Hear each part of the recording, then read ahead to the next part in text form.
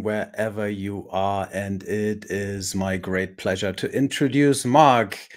Mark, you are not only my boss, you are also the Senior Director of Technical Marketing in our Application Developer and Services business unit. And you are basically responsible for everything I do during the days, and also you and your team curate a ton of patterns around cloud native application architectures. And this is exactly the talk you're giving today. So take it away. Thank you so much for being here. Thank you so much. And I'm really excited to be here because this is one of my favorite topics. It's really about trying to make developers more effective wherever they are and whatever type of role they have. So maybe before I talk about Red Hat patterns, maybe I'd like to start off by just providing some context. When it comes to patterns, what do you think about when it comes to patterns? What does the word conjure up in your mind? And I think for a lot of people, if you say patterns, you'll think, oh, yeah, a pattern. That's like a piece of fabric or a large roll of sheet with a repeated motif. And yeah, that's a pattern. I recognize that. What I'd like to do is to share a different type of pattern, which is closer to what we'll be talking about.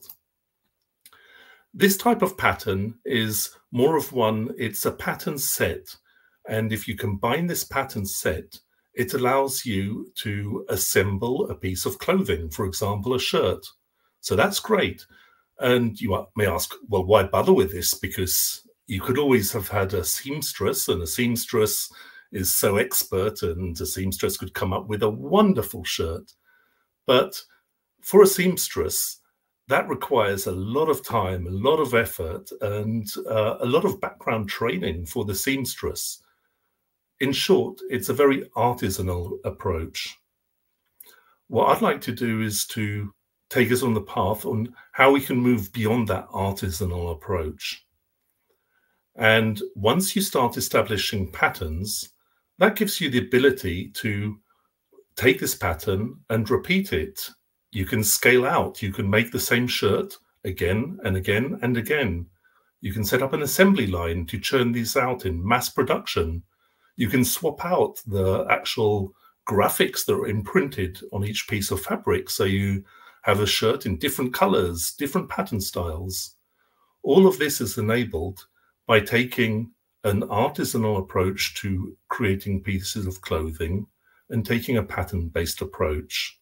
It helps us get more maturity, and it gives customers more choice and better quality.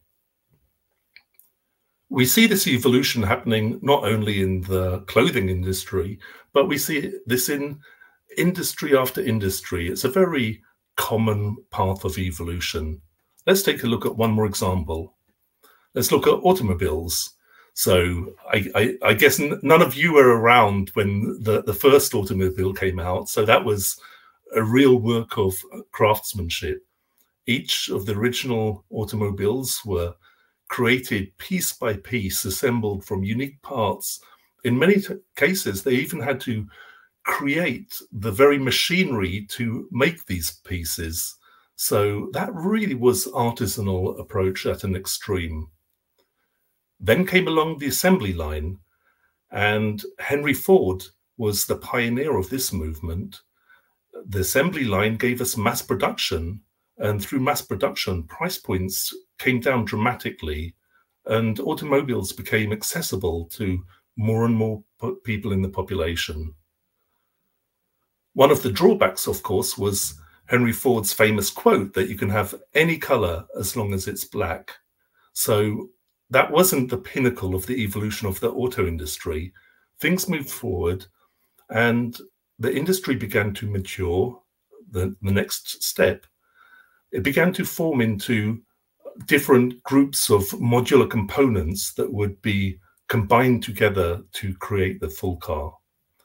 And that modularity allowed the different subsystem teams to work at different paces, depending on how the technology behind those subsystems was evolving. And what that ultimately gave you was a much broader reach for the automobile industry. It gave a lot more choice in different price points, different market segments that could be reached, and there's pretty much an auto for every type of consumer today. This all has been achieved through industrialization. Now, coming back to our industry, we've seen evolution along 3 dimensions. We've seen evolution along architecture, deployment, and process. And when you think about this relative to cloud native, the further you move along to the right, the closer you are to cloud native. Many of you are on this path, or hopefully many of you are quite a long way on the right. Now, I'm sure many of you appreciate that getting there is not been an easy path. There's a lot of rocks in the path, and the complexity is really challenging at times. So the potential is great, but there's still a lot of work to be done to realize that potential and to make sure that we keep the complexity under control. Now, that complexity is driven by the nature of the software industry. Developers started off being, when we look back, it was relatively straightforward for a developer in the 70s, even going into the 90s. But as we started moving more and more towards cloud native, the demands and expectations on developers has become ever greater. It's not just the technologies, it's also the processes and the practices that they have to learn. This has meant cognitive overload for developers. And we're frankly reaching breaking point right now with what we're asking developers to be aware of, to learn, and to be expert at.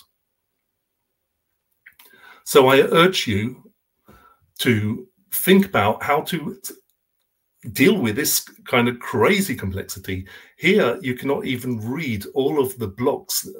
Now, for those of you that don't know, this is an overview of all of the technology building blocks in cloud native. It's a popular framework that's been shared by the Cloud Native Computing Foundation. And you can't even see what the building blocks are on this slide, let alone expect any individual to learn about what's here. So we need to simplify. First of all, really think about the use cases that you're trying to solve and take the right mix of technology to be able to solve those use cases. Don't take a technology-driven approach where you start with a fancy architecture and try to ram that into all of your use cases. Secondly, look at how you can automate the development process. You want to be able to reduce that cognitive overload on your developers. Give them the opportunity to focus on application logic and not on code around all of the non-functional aspects, such as how to deploy their applications. And then thirdly, take advantage of the latest organizational methods to prepare for better agility and to be able to scale up your organization. I won't cover it here, but a great path that I recommend in this area are the concepts outlined in the well-known book Team Topologies and popularized in the industry as platform engineering.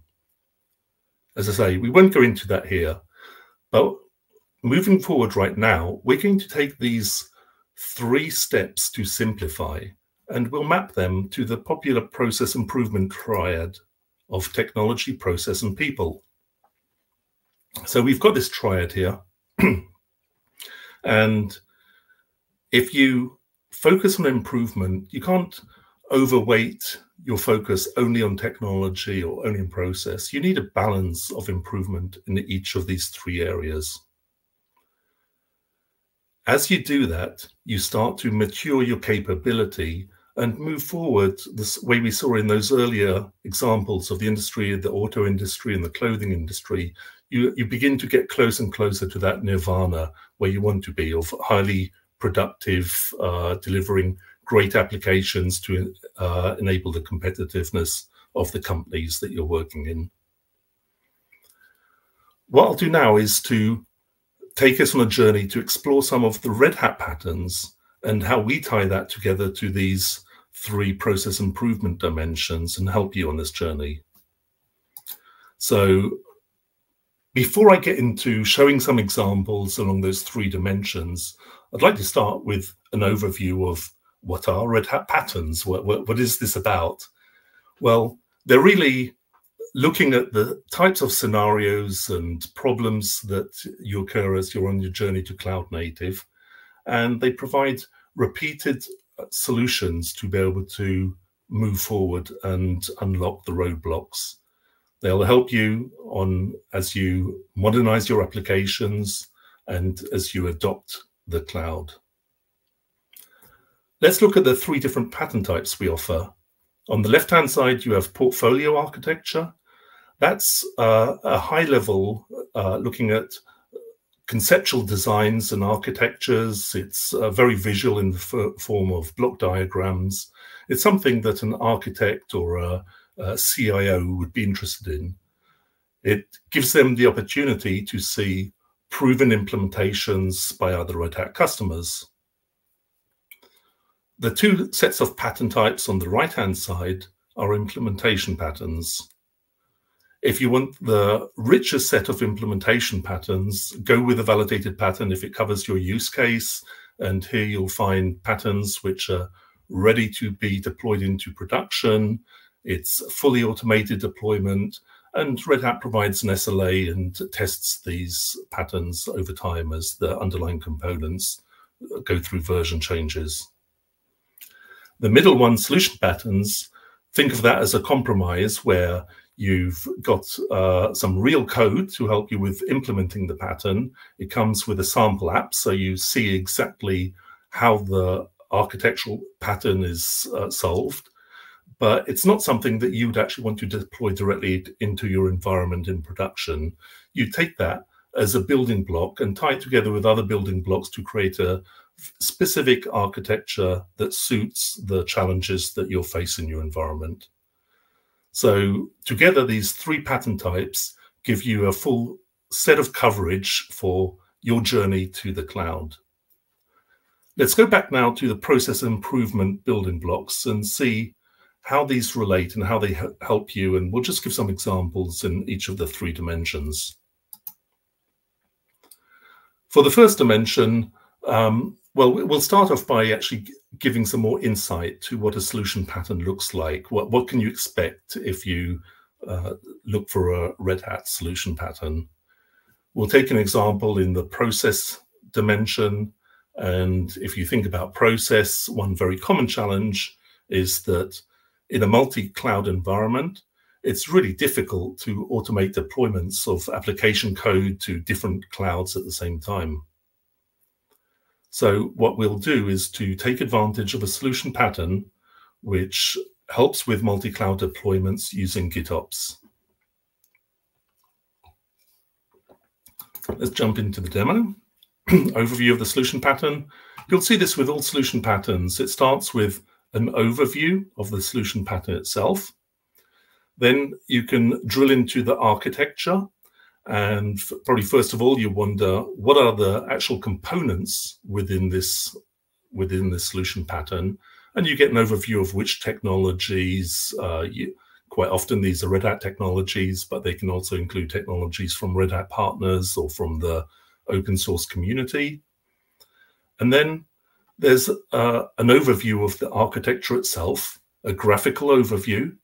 And here we see, thinking about our challenge on multi-cloud deployments, we've got a central management hub here, and this is showing that from the central management hub, we can unify and automate deployment to different managed clusters. So already we know we're very much on the right track. This is a pattern that will help solve the challenge we're faced with. It goes into more detail on exactly how some of the architecture works in practice, some information flows between the different architectural components. But then that's great. It's some documentation on paper, but let me see how this really works. So we jump into seeing the solution in action, and you'll see with all solution patterns that there's a visual demo, a video demo showing the solution pattern in action. In this case, we've actually got 2 demos that show this. And That's really good to see in more detail, to ramp up your learning. But you'll probably want to even go further and say, well, that's good. I can see it, but I want to recreate this in my own environment. And in that case, we provide full instructions on how to take this solution pattern and all the detailed instructions to actually run this, deploy it in your own environment. So you now have an idea of what solution patterns are about. Let's return to have a look at a different scenario. For the second scenario, let's look at the technology dimension. So this is all about what are the architectures that I want to deploy to help move towards cloud native. And let's have a scenario that I'm a technology executive and I'm looking for something. I'm working for a manufacturing company. I've got a central data center. I've got a variety of manufacturing plants dotted around the world. And I'm looking for some technologies to be able to better manage these edge devices on the factory floor. Let's see what Red Hat has to offer in this area. But I don't just want to hear from Red Hat what Red Hat has to offer. I want to explore and discover what other Red Hat customers have actually implemented. For that, I'll go into the portfolio architecture.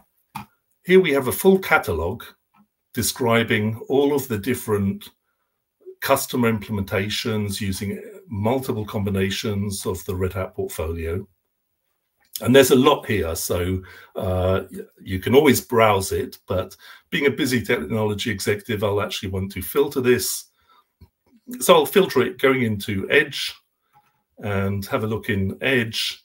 What I see here is Industrial Edge. That sounds pretty much what I could be looking for. Let's go in and see what Industrial Edge is about. So we see here it's got a factory floor element interacting with applications in a central data center. So I'm on the right track.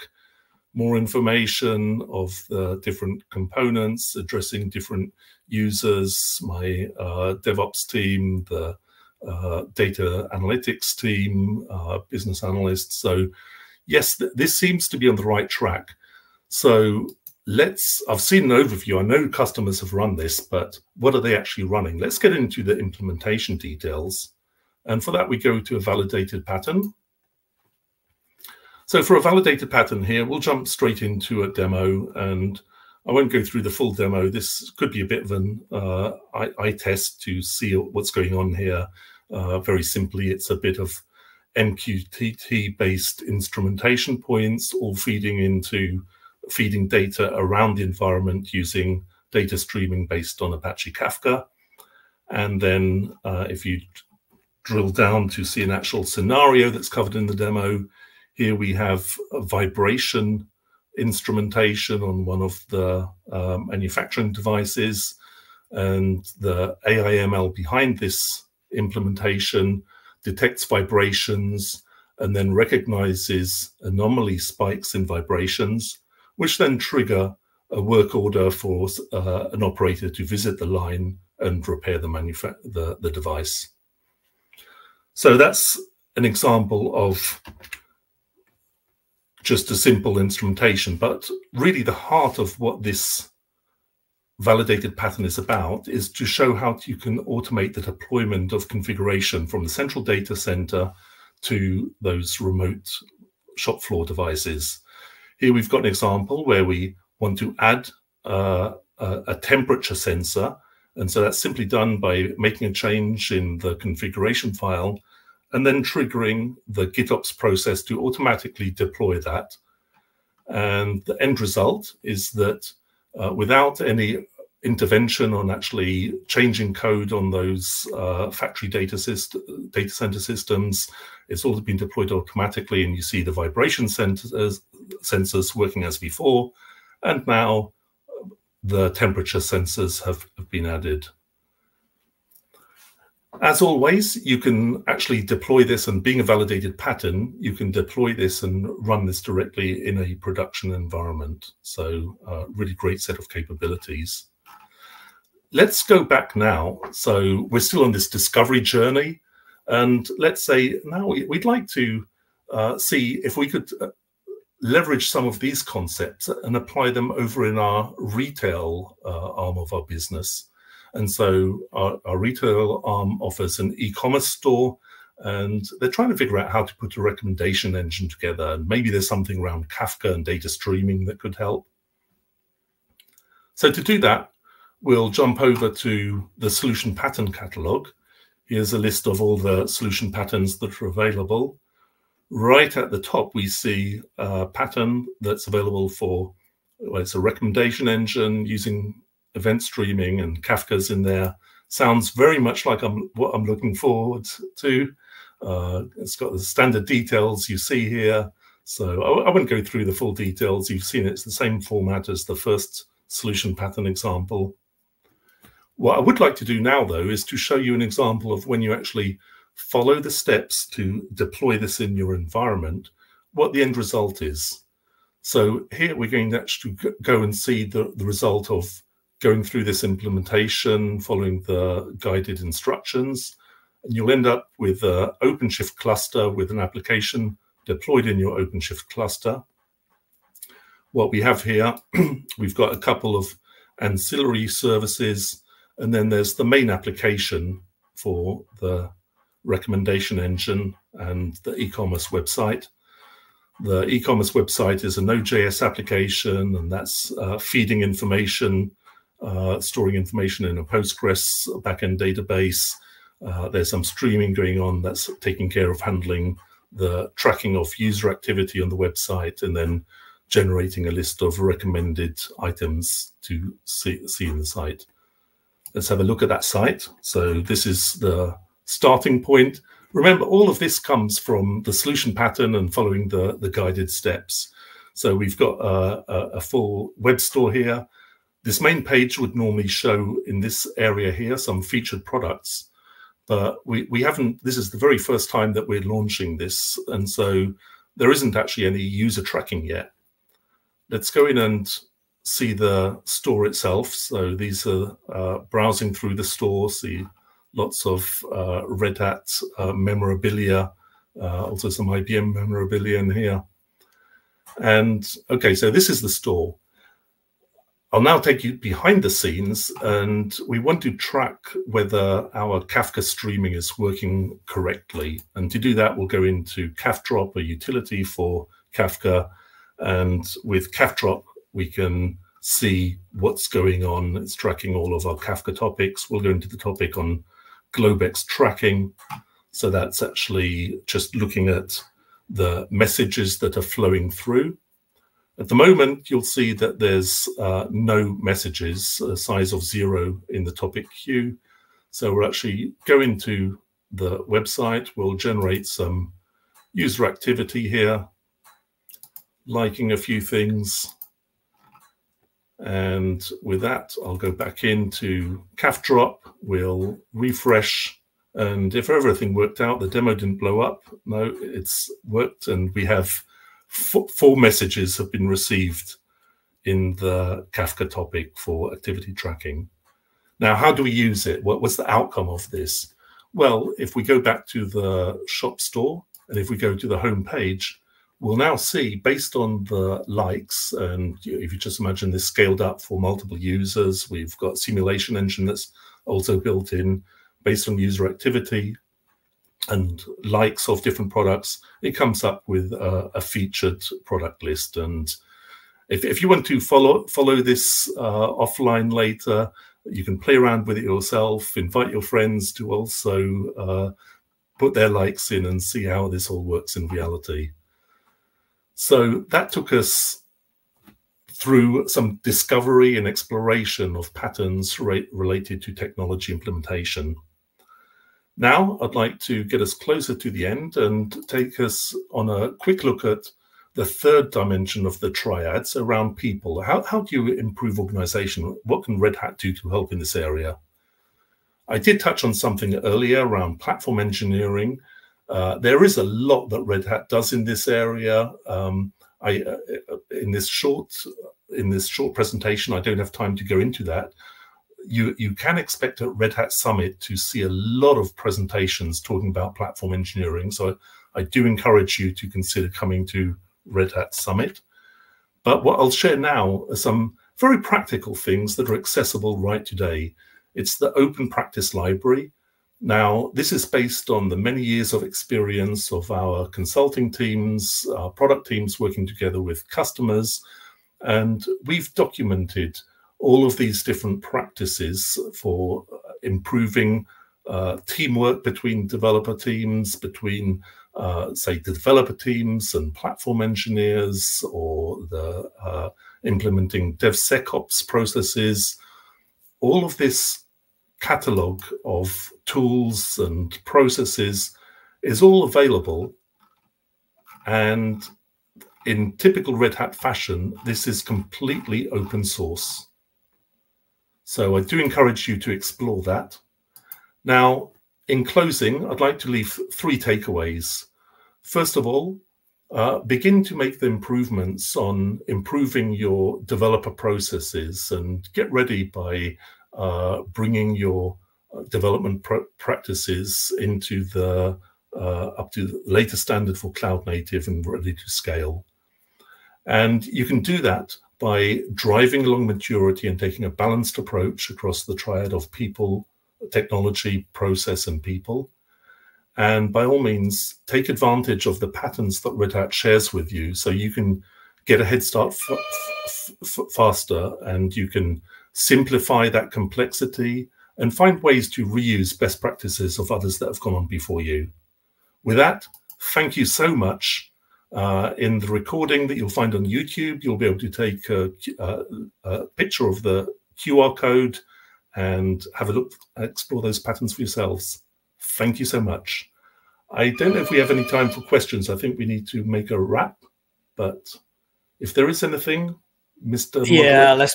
let's just wrap it up. What is the link to the Open Practice Library, Mark? Maybe you can share that so I can. It's also a QR code. I'll put a link to that in the chat right now. Wonderful. Thank you so much. Thank you, Mark. Bye-bye. And we'll be back in like 2 minutes, so hang tight while we set up everything else for the next 2 presenters.